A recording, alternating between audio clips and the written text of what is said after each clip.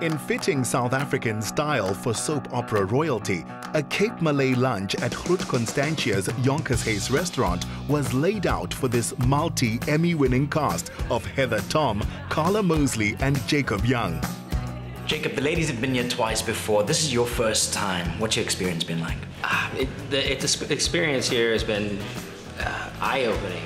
Culturally, the fact that our fan base is just so massive and loving and warm. We've just had such a great time so far. It's amazing, amazing country.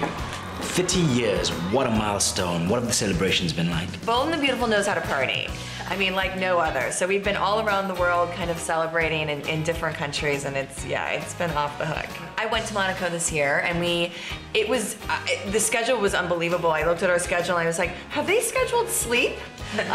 We shot there, we shot for 2 days, and every night we had an event, and it was just, I have to say, it was one of the best times I've ever had, but I did not sleep for a week. So it was, a lot of like under-eye skincare going on, but it was super fun. Now I know that you all had a great time touring the world, but Carla, I believe you had a magical time in France. I did. You know, it was really special, the trip to Monte Carlo, because my mom got to come along, and she had never been before, and she loves fancy things. So she was like really excited. I took her to meet the prince and all of that, so that was really fun. But Monte Carlo is sort of like another planet. In a way, it's kind of like going to Vegas or Disney, you know, it's like this other world, and no one really lives there. Carla, what's it like working with your castmates? You guys seem to have such a great chemistry. You know, we really are family, and I think it comes from the top down because the Bell Phillips are sort of soap empire. They are soap family, soap royalty, and they have such a love for the genre and a love for their characters, and they make sure that everyone they cast really respects that and also comes with the same kind of warmth and sense of fun. And then I think we all work really hard, and it's always nice to know that the people that you're working with, it's like when you're on a team and you do a trust ball and you know no matter what, someone's there going to be there to catch you. So I think that it's a real luxury to work with people who you know are there to catch you performance-wise, but also as human beings as well. While keeping it fresh, the producers must consistently deliver what 26 million viewers have come to love about the show.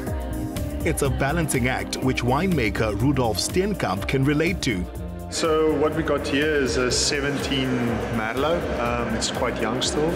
Each area in the country has a unique terroir, and Constantia is one of them, very unique as well. And great expression of fruit and berries and plums on the nose. In case she's ever called on to play a winemaker, Carla got some practice. I know you guys have done extensive traveling and you've tasted a lot of food. South Africa's probably some of the best that you've tasted, right? It is. Absolutely. Oh my gosh, the food we had here, I would say we all agree that this is like the best food we've had on this trip. Yeah. And I love the spice is so amazing. The flavor, yeah. The food is so fresh. And I mean, just from simple chutney. We had this apricot chutney. Oh my gosh, it was so delicious. It's just divine. So if chutney is that good, you can imagine how good everything else is. As a country and western singer brought up in the cattle country of Colorado, Jacob is a cowboy with a refined palate. I did grow up on a beef ranch, and for you ladies that don't know the difference, they're the red and white ones. They're pulled Herefords without horns. But I love beef. I love sausage and meats, and it complements red wine so well. That evening at the V&A Waterfront's Radisson Red Hotel saw The Bold and the Beautiful, together with Top Billing, recognized for their enduring appeal. We feel really privileged. The fact that SABC, Top Billing, Bold and the Beautiful, which are absolute iconic programs, have decided that we're the right venue to host it. So we're honoured, really, really chuffed to see you guys. And from the Bold and the Beautiful, to see Heather, Carla, Jacob tonight, it's awesome. The stars were warmly welcomed as part of our extended TV family by Head of Bouquet for SABC3, Aisha Mohammed. Aisha, what do you think it is about The Bold and the Beautiful that has caused SABC3 to have had such a long-standing relationship with them? I think the beauty about The Bold is that audiences have grown up with such an amazing property over so many years. So my grandma used to watch it, my mom watches it, I watch it. I think it's because it's got such a personal nature to it. So we feel like we know the characters, we understand where they come from, we understand that they've also got problems even though they live these lavish lifestyles. So it's nice to get entrenched in that world. It's a little bit of an escapism as well. And I think that it's grown over, I mean, they're celebrating 30 years, but they also have done it in a way in which they can take the generations forward over multiple generations, which I think is really, really special. 25 years for Top Billing, 30 years for The Bold and the Beautiful. That must mean something to South African television. Oh yeah, it's terrific. I mean, it shows the longevity we can have when we get it right. And that's a South African program and an American program. For Top Billing, it's great. I mean, I remember when it started, I'm old enough, and it's great to see it, how it's grown and all the new people on it. And I wish you well for the next 25. Like Top Billing, The Bold and the Beautiful invest their all into keeping things interesting. What can fans expect? More and more drama, always drama. I mean, that's what feeds the beast, right?